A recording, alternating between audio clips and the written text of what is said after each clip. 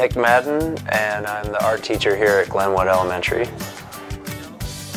The grant that I applied for through the Decatur Education Foundation was a grant for a lantern parade to take place through the streets of Decatur with second grade students from Glenwood Elementary. I've participated in lantern parades with Chantel Ritter. She started all of the lantern parades for the Atlanta Beltline.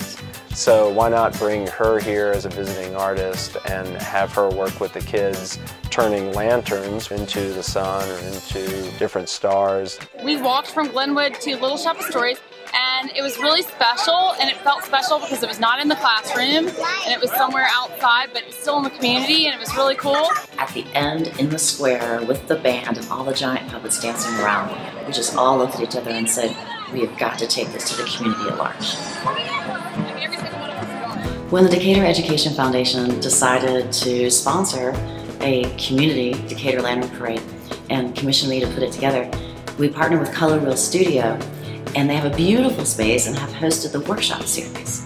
So 300 people have come here to make lanterns.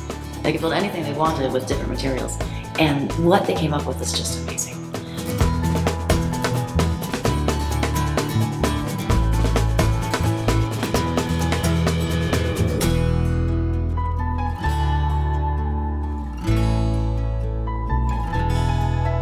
The hedgehog is one of my favorite ones. We've seen rockets and planets and teacups and lightning bugs. They're just wonderful.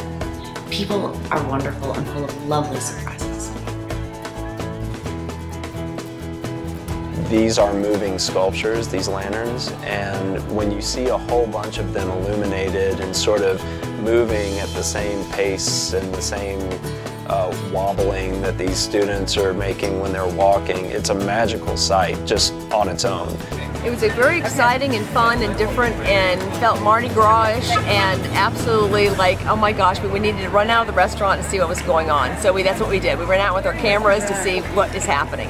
That's why I love Decatur. Like when you're just having dinner and you see something as amazing as that Paper Lantern Festival, it was incredible.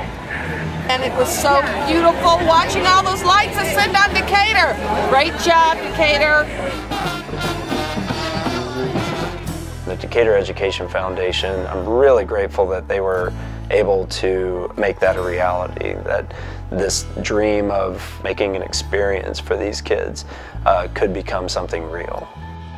It renews my vigor as a teacher, and hopefully it changes the lives of the students that I'm teaching. It has been a bonding collection of parents and children, families and friends to put together basic pieces of art to build a community. Yay, Decatur! Woo! This was not anything but up to the standard of Decatur and just what it has always given.